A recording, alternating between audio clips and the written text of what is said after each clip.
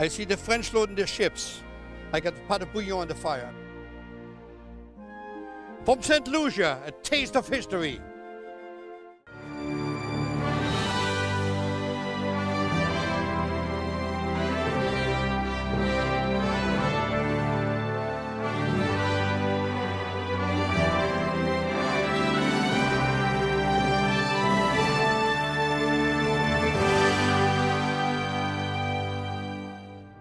This is the officers' kitchen of Pigeon Island. This was one of their big forts and a very important strategic location where they defended St. Lucia. Exceptional meals were prepared for the officers, for the British Navy. So let's go to our kitchen today and meet my guests. Chantal. Hi, Walter. So nice seeing you again. Let me tell you something. Spectacular day we have here. Couldn't be better. Hey, Chef Guinness, how are you? Look here. We have an aggressive menu today, but we're starting off with the first dish. We're going to make a chicken curry that we're going to serve with dal puri. I'm lucky I have a chef today that is from Mauritius in the Indian Ocean. And he's going to show me his secret family recipe for this very unique chicken curry. And how luck has it, I have Chantal here, and she's going to make the connection between India, St. Lucia, and what we're making today. Well, chef, let's start cooking. You might wonder why this chicken has his head on it and his feet. Because in the 18th century, never, ever would have been a chicken coming like we get them today in the grocery store, you get it? They always come like that. So what I'm going to do right now is I'm going to cut out this chicken for Chef quick. When I worked in India, I had many occasions to work with the local people. And what was interesting is they leave the feet and the neck and the bones into the curry. Not necessarily to eat it, just for additional flavor. The most important part is that you cut it small enough so that the curry and the seasoning can penetrate into it. That's the important part. Here we go. Chef, you can start putting your seasoning into it. Chantal, I'm sure you had your share of curries living here in St. Lucia, I'm sure. Absolutely, Walter. I grew up with my grandmother who was Indian. So on many occasions I woke up to the smells of spices, of burnt curry, etc. happening in the kitchen. Every household you go to, every restaurant you go to, the flavor is slightly different because of different seasonings that are added to it. I chopped up the chicken, like I said, you do this before. Chef is going to include the spices. Tell us what you put in as you put it in. It's a ginger garlic. It's a ginger garlic combination. Now there's some secrets involved, but today we're going to unveil the secrets. So ginger, ground masala. That's a curry powder. Curry powder. There you go. Smells so good already, doesn't it? Smells very good. It's me back to my childhood. That's the idea. That's our tandoori marinade. Salt. All right. Mix it up good. Today in the Taste of History, you have a helper. Look at that. That's a little easier for me. You hold this, Chantal, and we're going to put this beautiful pot on our fire. Give it a couple of minutes. One thing that most people don't realize, the amount of heat bush cooking gives you, that's what we call it down here, but it's just spectacular. And I just always think that it tastes much better cooking like that than any other way. So put a little oil in there. Look at how fast. Hold on to that. Walter, this actually reminds me of when I was helping my grandmother in the kitchen doing this. This is fabulous. You're not calling me your grandfather, though? No, I'm not. Chef, come and look. Now it's ready to add some onion, some garlic. Yeah. The onions in there. Boy, Chantal, the smells of that, huh? That's so good, Walter. I call this the smell of St. Lucia. Curry, curry, and then curry, right? That's a ginger garlic paste. We have some curry powder.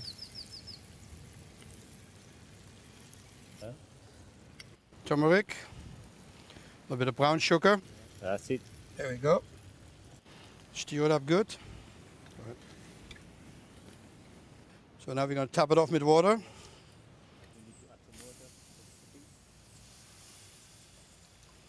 Beautiful. The flavors is just spectacular. I can't wait until he makes the dal puri though, because Well, that it finishes the dish. Yeah, absolutely beautiful.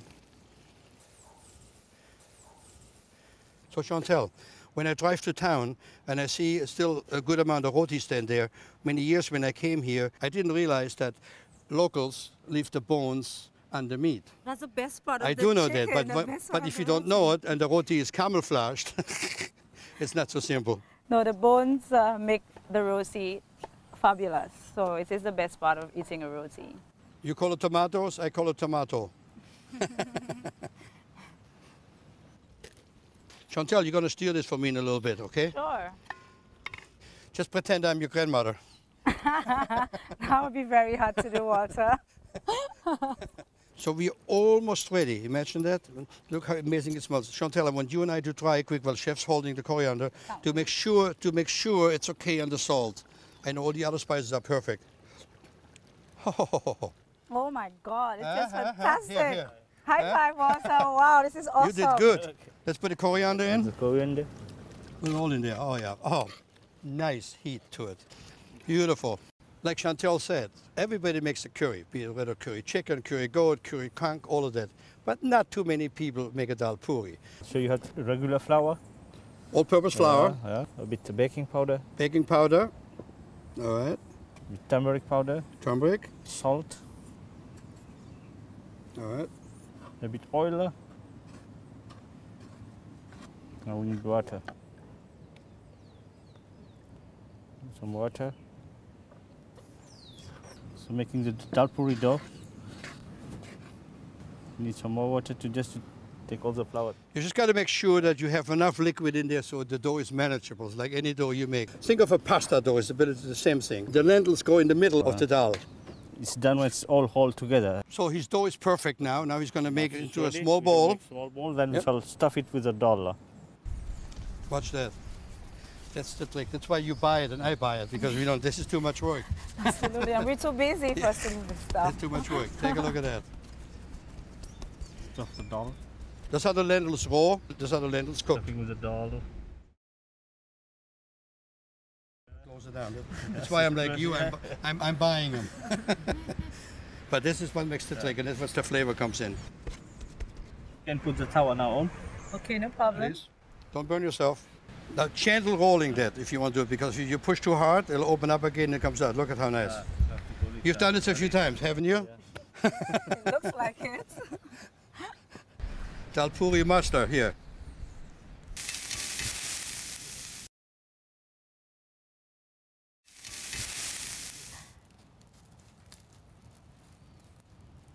You want a slow fire for that, because too much fire will be burned before it's cooked inside. So I'll cook a little bit more. Our spectacular meal is served thanks to the master dal puri man. This is one thing I learned. And every time I cook on different locations, I learn something I take back home with me. And I'll tell you today what I'm taking back is the flavor of that curry, because I have never, and I mean it, had a better curry than that. I thank you for sharing your recipe. And Chantal, without you, God knows what would have happened. I can't wait to have some of this curry, but I'm going to have it the old-fashioned way. I do, like me. I'm not going to use a spoon like I know. I'm going to dip it in and do it the way that I did it when I was a child. The reason I use a spoon, I get too many emails from people say, what do you use with your finger in your mouth? Well, now you have an excuse. You use your finger, you do it directly. Oh. Oh my God. So let's see this beautiful and historic blaze that we cooked in today. In 1781, Washington sent what remained of his beleaguered troops for a surprise attack against British forces stationed in Yorktown, Virginia. With the help of the French, Continental soldiers surrounded Yorktown, trapping Lord Cornwallis and his British troops in a siege. Cornwallis's only hope was from British ships arriving from St. Lucia. The fortress was important because it played a very crucial part in your revolution.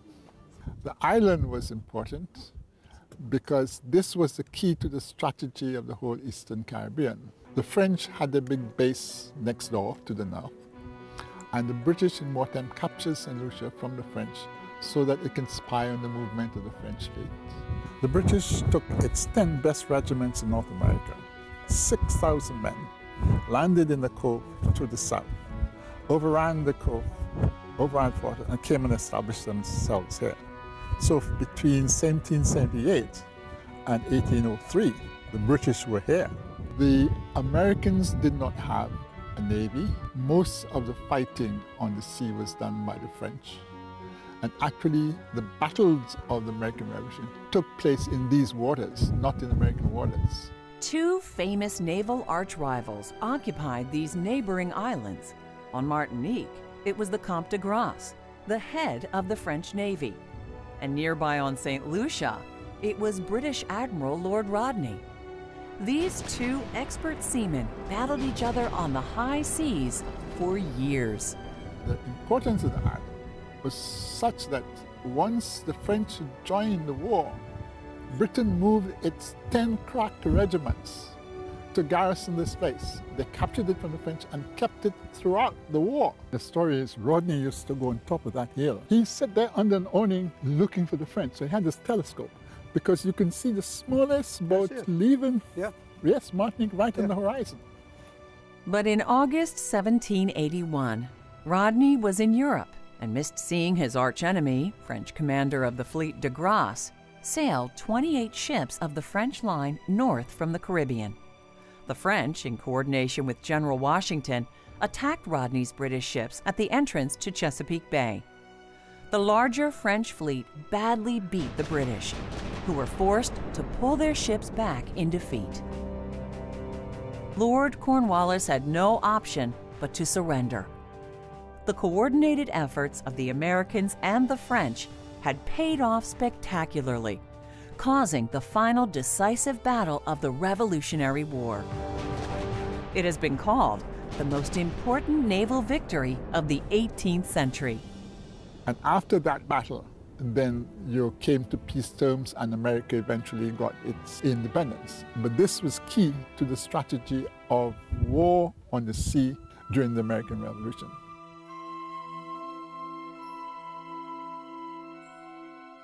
Amazing history here in St. Lucia. 7 times occupied by the French and 7 times by the English. Lucky for us, there's a lot of culinary prowess still left over from the French. And today we're making a typical St. Lucian one-pot meal, which is called bouillon. And to help me execute this meal is Chef Michael from Sandals-La-Toc. Chef, it's good to have you here. You know, we raised the bar earlier when we made this fantastic curry and the dal puri, and now I got you here, so we're going to show them how this dish is done. It's a simple dish, but don't underestimate the simplicity. You got to follow directly. The dish we're going to make today, Chef Michael and I together, can be made a couple different ways. And actually, a lot of people have improvised over the years, and whatever they could find, kind of put into it. But it's done many times with pork, but today we're going to do it with beef. What's interesting about it is we all forget that the 18th century didn't have refrigerators and freezers and what else have you. So salt curing was a very, or maybe not the only, but one of the many ways to preserving it. Now this piece of beef has been marinated in salt for 3 days. If you make this recipe at home, you're going to find out if you have a 5-pound roast and you salt it for 3 days, guess what? It only weighs 2.5 pounds because the salt acts as a dehumidifier and a preservative. The way this dish works, you take the beef, you cut it up, you have already a stock on the fire that we already have there. Michael's going to cut up the beef. I'm going to walk it over to our stock. And then Michael is going to cut me some garlic, some carrots, some onion. And today we found some beautiful okra this morning in the garden. So we're going to use some okra into it. Some people that I know, and I know a lot of St. Lucians and have eaten in their homes, also put plantains into it. Like I said, whatever you like in this dish, you kind of can put into it. All right, Michael, I'm going to put this into the bouillon.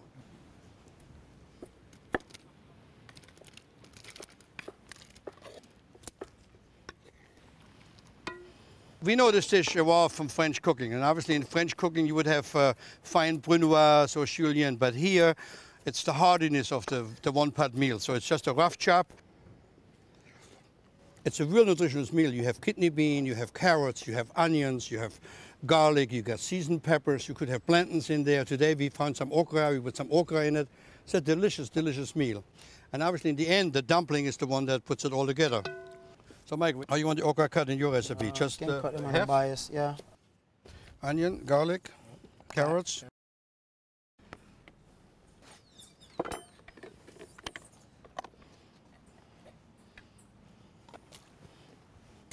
Checking on the kidney bean. Chef, test it. You ready? Let's put the whole pot right into our bouillon. All right.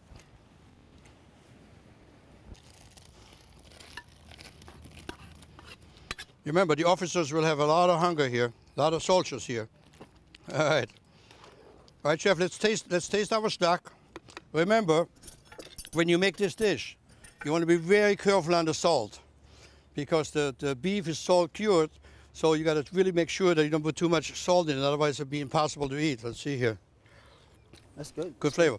Our bouillon is moving very nicely. Now comes the time to put the dumplings in there, which is obviously something very unique. And it's so simple because all of this is flour, salt, and water.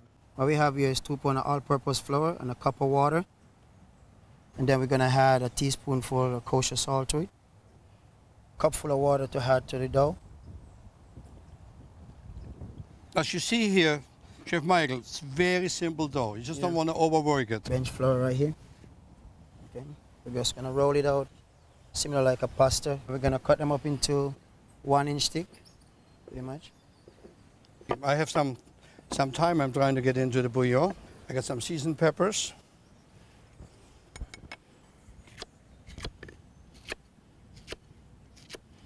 They look like a habanero, but they have no heat. That's why they're called seasoning peppers. They just have a lot of flavor. You add them into it to get this extra distinctive flavor. So the seasoning pepper goes in. Chef's going to put a little bit of the coconut milk over there. Okay. Put a little bit into the fantastic bouillon. Seasoning peppers. And then the dumplings separately and throw them in, yeah. There you go. It looks very good.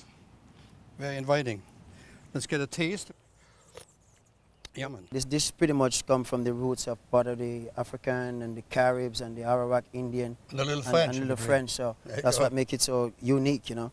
It's a different influence from a lot of other Caribbean islands that we have here. The flavors are just spectacular. Look at all the colors in there. Unbelievable. Get one of your dumplings in there. Look at that. Let's take this opportunity to learn more about foods of St. Lucia.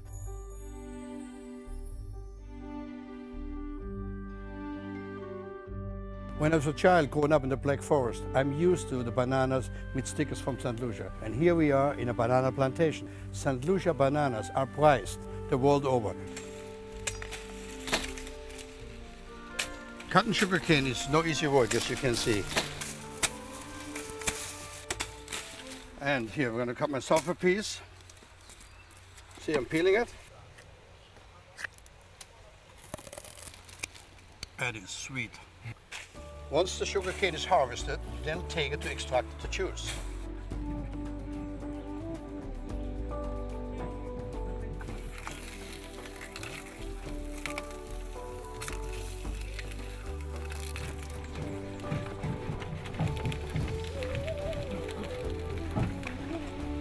My friend Duncan did a lot of hard work, so I can enjoy this beautiful, fresh squeezed sugar cane. It's unbelievable. What a flavor. And what an ingenuity the people had. Poor donkey, however.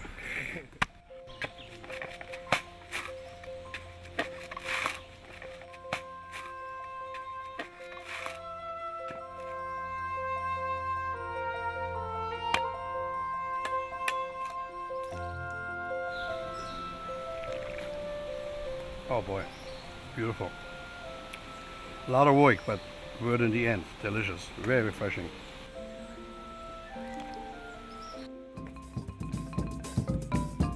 The story of chocolate begins right here in the rainforest of St. Lucia.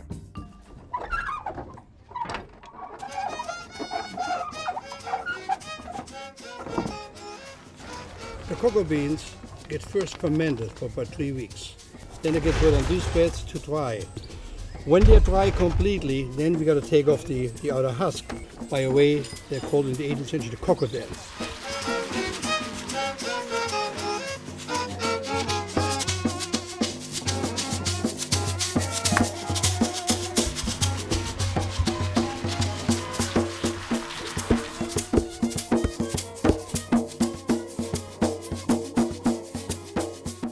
The recipe I'm making today is a banana fritter, But what's unique about the banana fritter is the glaze that I'm doing with the molasses and ginger, a little bit of curry and rum. It's a spectacular, spectacular dish. I recommend you to make it someday. We want to start off making a beer batter. What a beer batter is really, it's just all-purpose flour, cornstarch, a little bit of baking powder, and believe it or not, ice-cold beer. Now today, I'm actually using the local beer of St. Lucia called Piton. It's a beautiful light lager. And all you want to do is whisk that under your flour mixture.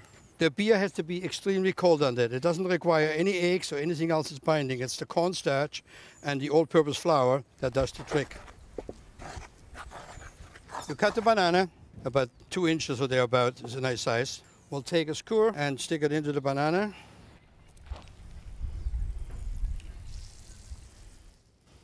So you cut them in half if you like. Now they don't take long at all, but you got to make sure that you have ripe bananas. And all you want to cook them now until they get golden brown. Look at that. Nice beer batter. So obviously I have my fritters right over here, but now what makes this recipe sensational is the glaze I'm doing. There's 2 ways you can do the glaze. You can heat up the molasses or you can just use them room temp, which is even sometimes better. So I have molasses in here. I have a little bit of curry, not too much, just a couple of pinches. Freshly chopped ginger, which is very important. We all know that rum, bananas, and sugar all likes each other. So this recipe now asks for a good rum. I want to give it a taste, make sure I have enough curry, not too much curry. Unbelievable. A little bit more curry could use though, a little bit more ginger. The dish is done, so simple. All I got to do now is put a little bit of the glaze over. Just a little bit. Hey Walter, I smelled something fantastic. I had to come into Joint to have some of this. Let me tell you, this is old St. Lucia. St. Lucia bananas, St. Lucian beer. What can be better than that? Tell Nothing, me. Walter. Try that though. That looks so good. It is good. Fantastic.